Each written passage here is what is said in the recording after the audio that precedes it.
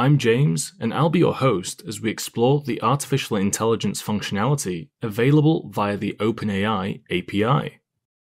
In this course, you'll learn how to use the AI models available through the OpenAI API to solve a wide range of real-world tasks.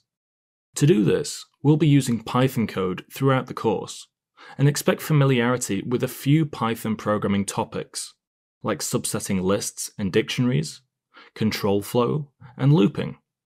However, no experience with AI or machine learning is required.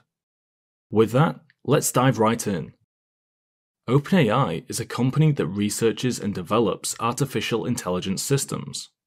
One of their most famous developments is ChatGPT, which is an application that allows users to communicate with an AI-powered chatbot, to ask questions, perform tasks, or generate content.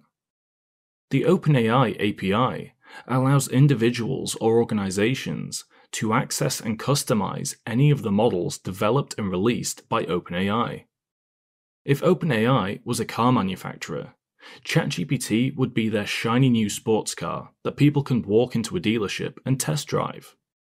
The OpenAI API would be like the system customers could use to customize and order any car from the manufacturer's catalog. So what actually is an API?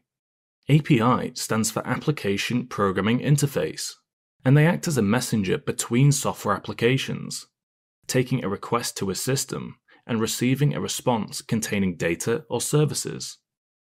An API is like a waiter in a restaurant. They take our order or request, communicate it to the kitchen, the system providing the service, and finally deliver the food or response from the system back to our table. Many applications interact using APIs. For example, a mobile weather app may send our location to an API and request the local forecast, which gets returned back to our phones. We can similarly write code to interact with the OpenAI API and request the use of one of their models. Our request in this case will specify which model we want, the data that we want the model to use, and any other parameters to customize the model's behavior. The response containing the model result is then returned back to us. Some of OpenAI's models, such as ChatGPT, can be used from the web browser. So what's the benefit of accessing them via the API? If we're looking to streamline our individual workflows using AI, then a low setup web browser experience is likely sufficient for our purposes.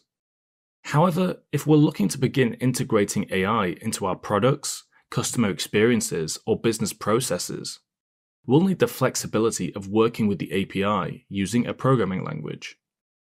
The beauty of making these models available via an API is that software engineers, developers, or anyone else wanting to integrate AI into products and services can now access and implement these models without needing a background in data science or machine learning. The OpenAI API has enabled the development of powerful new features that before would have required enormous computational resources and data. In the example shown from DataCamp Workspace, we developed a feature where users can write or fix code by providing an instruction, all built on the OpenAI API. AI-powered products and services can provide much greater personalization to customers, so experiences can be tailored to an individual's needs and preferences.